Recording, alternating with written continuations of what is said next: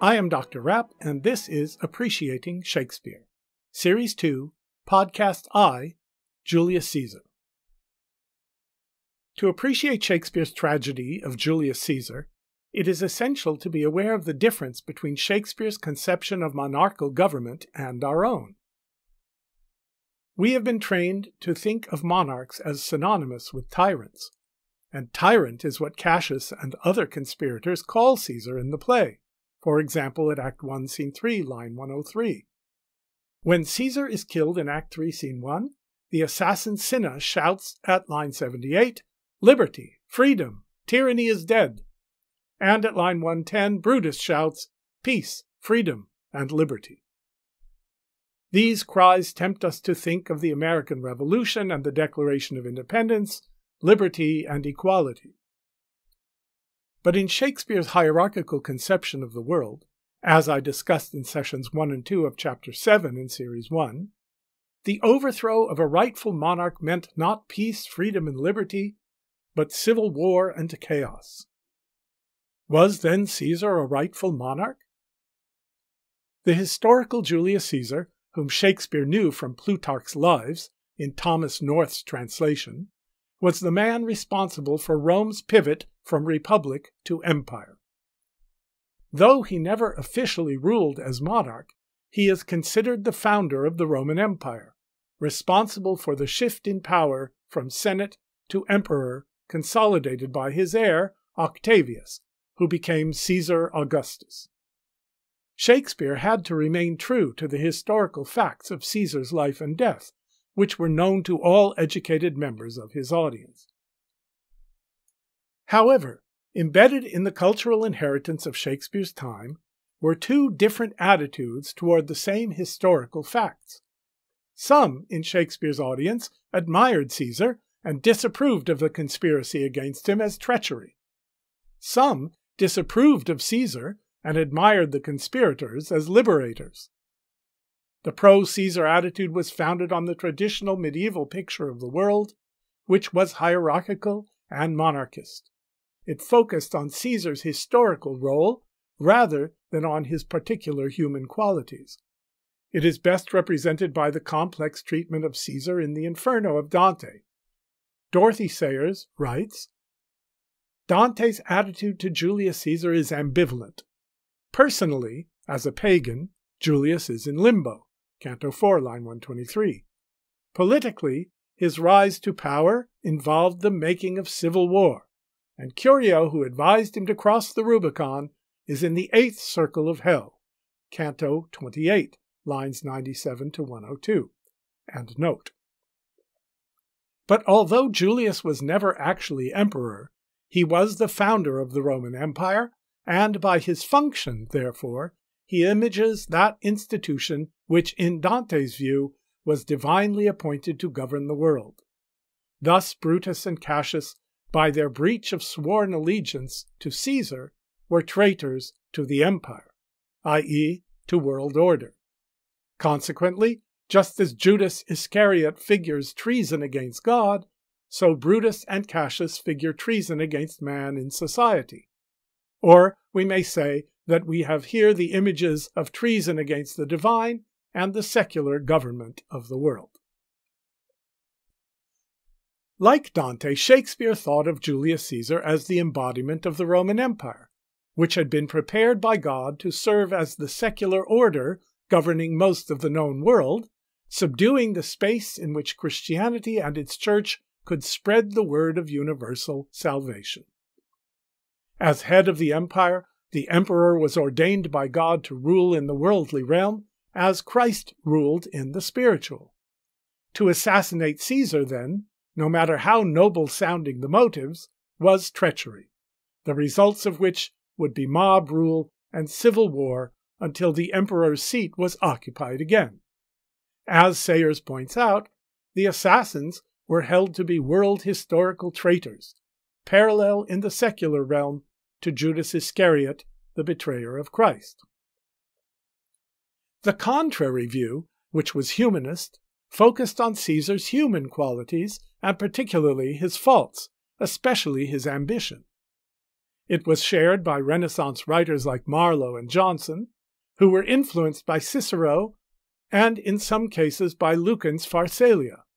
In his essay on cruelty, Book 2, Essay 11, Montaigne notes Caesar's somewhat lesser cruelty than that of others in punishing his captive enemies, and in his Story of Spurina, Book 2, Essay 33, Montaigne lists Caesar's various amorous conquests in criticizing his insatiable lust.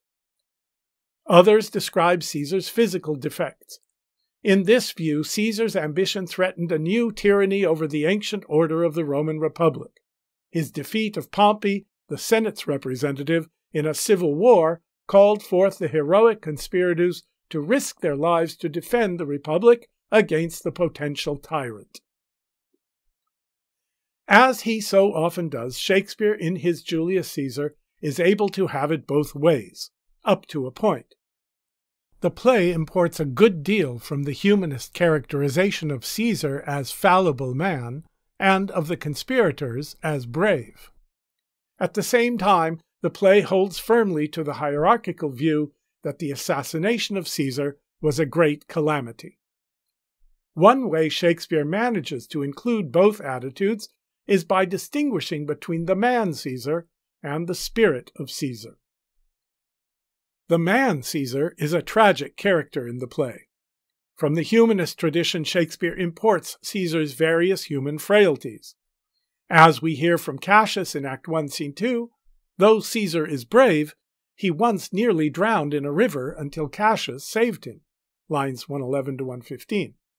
Caesar shook with ague, lines 119 to 28. He is deaf in one ear, line 213. He has the falling sickness, that is epilepsy, line 254. In Act 2, Scene 2, we find that Caesar is subject to flattery, lines 70 to 107. That he is temporarily subject to the apparent superstitions of his wife, lines 75 to 82. That though he has good reason, by virtue of his military conquest, to be proud, his pride is extreme and intemperate, lines 44 to 45, and Act 3, Scene 1, lines 60 to 70, and line 74. In As You Like It, at Act 5, Scene 2, lines 31 to 32, Rosalind calls Caesar's "I came, I saw, and overcame" a thrasonical brag. The word thrasonical comes from the braggart soldier Thraso in the play Eunuchus by the Roman playwright Terence. In his own play, Shakespeare suggests that Caesar dies partly because he will not heed the omens or stoop to moderating the senator's impression of his inflated image of himself, and, as the book of Proverbs has it in chapter 16, verse 18 of the Geneva Bible, pride goeth before destruction, and an high mind before the fall. The King James Version has, and an haughty spirit before a fall. At the same time, Shakespeare stresses that Caesar's greatness lies not in his mortal body, but in his spirit, what we might call his historical function as founder of the empire. At Act 2, Scene 1, lines 169 to 170, Brutus expresses the wish that the conspirators could come by Caesar's spirit and not dismember Caesar. Brutus's error lies precisely in his opposition to the spirit of Caesar, to the very principle of empire. Brutus thinks that by dismembering Caesar's body, he can obstruct Caesar's spirit. But the divine will, as expressed in history, dictated that Caesar's spirit could not be killed by the killing of his body. As proof, we see Caesar's ghost appearing to Brutus at Act 4, Scene 3, lines 275 to 286, and later Brutus reporting at Act 5, Scene 5, lines 17 to 19, that "The ghost of Caesar hath appeared to me 2 several times by night, at Sardis once, and this last night here in Philippi fields." Brutus finally realizes that, despite the killing of Caesar's body, the spirit of Caesar could not be assassinated. He says, at Act 5, Scene 3, lines 94 to 96, "O Julius Caesar, thou art mighty yet. Thy spirit walks abroad and turns our swords in our own proper entrails." Antony has correctly predicted at Act 3, Scene 1, lines 270 to 275, that Caesar's spirit will be ranging for revenge, and, with a monarch's voice, cry havoc, and let slip the dogs of war, that this foul deed shall smell above the earth. As with the English kings of the history plays, Shakespeare founds his concept of the Roman emperor on the Renaissance idea of the two bodies of the king. The king is thought of as both the natural man and the embodiment of the body politic. I discuss this concept at some length in Session 2 of Chapter 7 in Series 1. In Caesar's case, the body politic is Rome, which, if not under the living Julius, then under his spirit abiding in Octavius, will fulfill its function in history not as a republic, but as an empire. That is the Caesar, the embodiment of Rome itself, that cannot be assassinated. Caesar's function as founder of the empire also accounts for all the portents that attend his death. In this play, as in Horatio's recounting of them in Hamlet, at Act 1, Scene 1, lines 113 to 120 of that play, which was written shortly after this one. The earthquakes, lightning and thunder, ghosts and lion in the streets, men all in fire, Calpurnia's dream of Caesar's statue spouting blood, all foreshadow the disaster to Rome and its people and the chaos that will follow the assassination. These evils of chaos and civil war that in fact do follow end only with the rise of Octavius, upon whom the mantle of the spirit of Caesar comes to rest. Thus the assassination of the man Caesar does not kill the principle of empire, but only delays its fulfillment, and Shakespeare's characterizations of Brutus and Cassius confirm the characterization of the murder of Caesar as far more a crime than a noble act of heroism. Caesar is the pivotal figure of the play, but the greater tragedy is that of Brutus, for which that of Cassius is a foil. For the high-minded motives of Brutus and the ugly envy of Cassius spring also from the pride that goeth before destruction. It is these faults that blind them to the reality that is the spirit of Caesar. In Cassius especially, as in all the other conspirators but Brutus, it is not idealism but envy that is at work. Cassius cannot bear to serve a mere mortal like himself. Trying to seduce Brutus to his faction, Cassius says at Act 1, Scene 2, lines 95 to 131, "I had as lief not be, as live to be in awe of such a thing as I myself. And this man is now become a god, and Cassius is a wretched creature, and must bend his body if Caesar carelessly but nod on him. Ye gods, it doth amaze me a man of such a feeble temper should so get the start of the majestic world, and bear the palm alone." The ironic effect of Cassius's envy of Caesar, built on the observation of Caesar's mortality, is that by his revolt Cassius immortalizes Caesar as emperor and himself as traitor. The greater tragedy of Brutus lies in the fact that he succumbs to pride not out of worldly self-aggrandizement, but both in spite and because of his nobility. That Brutus is noble is amply reinforced. In analyzing his own motives in Act 2, Scene 1, lines 11 to 12, and lines 166 to 180, Brutus says, "I know no personal cause to spurn at him but for the general. Let's be sacrificers, but not butchers, Caius. Let's kill him boldly, but not wrathfully. This shall make our purposes necessary and not envious, which so appearing to the common eyes, we shall be called purgers, not murderers."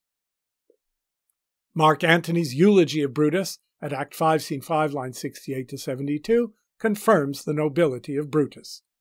This was the noblest Roman of them all. All the conspirators, save only he, did that they did in envy of great Caesar. He, only in a general honest thought and common good to all, made one of them. Made one of them means joined them, counted as one of their number. But trusting to his own nobility, Brutus assumes in himself the authority to commit an obvious present crime in order to prevent a hypothetical future evil. Afraid that Caesar will later turn tyrant, Brutus turns tyrant to Caesar. In a sense, Brutus becomes a de facto moral emperor in deciding to execute the would-be political emperor. Where Caesar ignores the soothsayer, who can see into the future, Brutus presumes that he himself can see into the future when he cannot. His motives, it is true, were the general welfare rather than personal animus or gain, but the conviction that his principled Roman nobility gave him the right or duty to betray his friend and to murder the greatest man of the age, leaving Rome subject to no authority but that of the mob, was a monumental error, of the kind against which Messala, later, at Act 5, Scene 3, lines 67-71, cries out, "O hateful error, melancholy's child, why dost thou show to the apt thoughts of men the things that are not? O error, soon conceived, thou never comest unto a happy birth, but kill'st the mother that engendered thee." The error of Brutus is to trust to his own noble judgment in performing an act of supreme treachery. He uses his idealistic opinion of himself to justify overruling every practical suggestion of the less honorable but more savvy Cassius.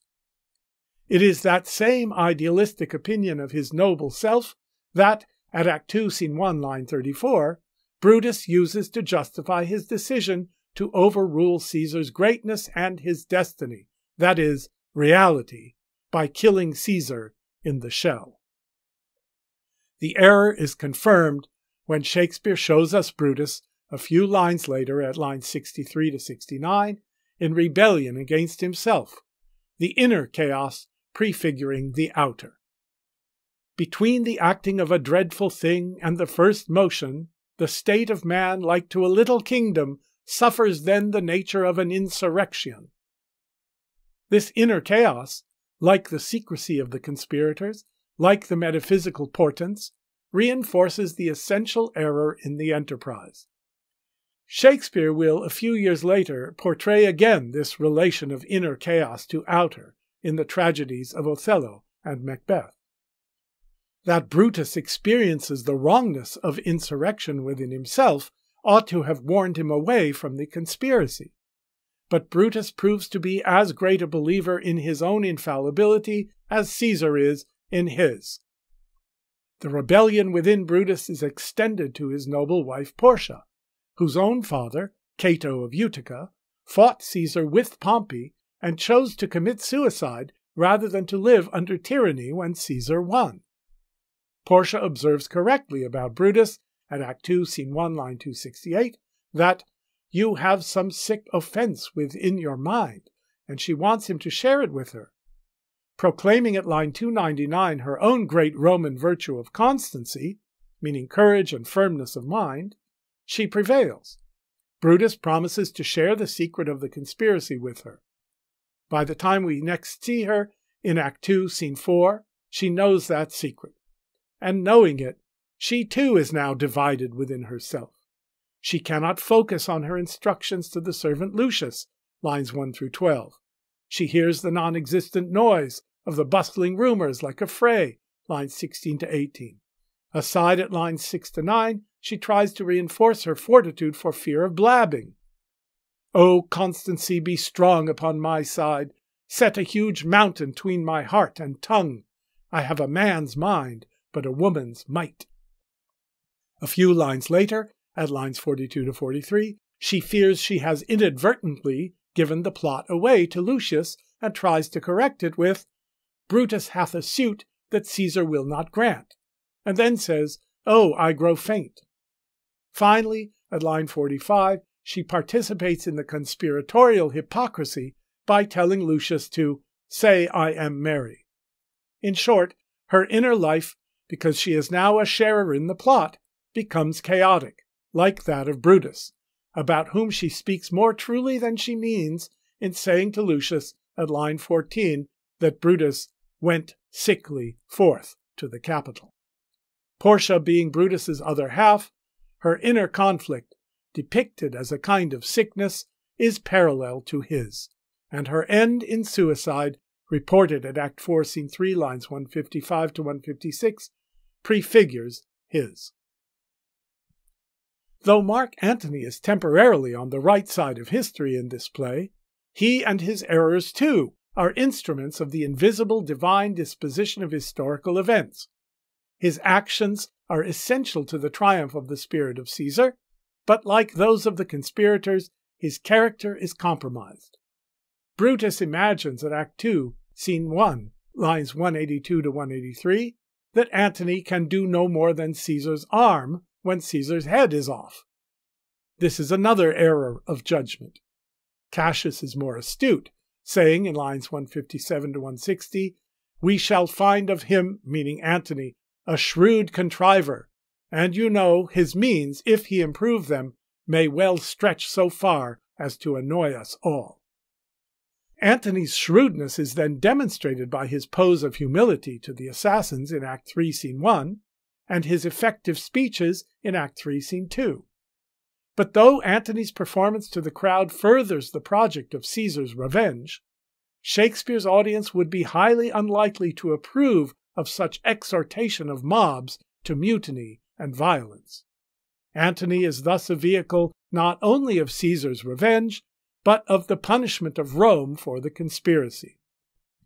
Antony's later conflict with the heir apparent Octavius about the disposition of their battle forces foreshadows what we know will be Antony's own tragic fate: self-immolation in the love of Cleopatra and a war against Octavius, by whom he will ultimately be defeated. Octavius, both here and in the later play Antony and Cleopatra, is not a particularly sympathetic character. He is cool, serious, practical, and determined. But it is not his function as a character to be beloved. He is no Christian prince, like Prince Hal in the Second History tetralogy. Rather, in Octavius we find the greatness of Caesar reanimated without the boasting. In Act 4, Scene 3, Brutus and Cassius quarrel with one another. In Act 4, Scene 1, and Act 5, Scene 1, Mark Antony almost quarrels with Octavius. But Octavius shows himself to be above that kind of fray, his higher function evident in his saturnine character. His key line at Act 5, Scene 1, line 20, when Antony asks, "Why do you cross me in this exigent?" is, "I do not cross you, but I will do so." Crossing Mark Antony is beneath Octavius. He will do as he pleases, with minimal concern for Mark Antony and his opinions.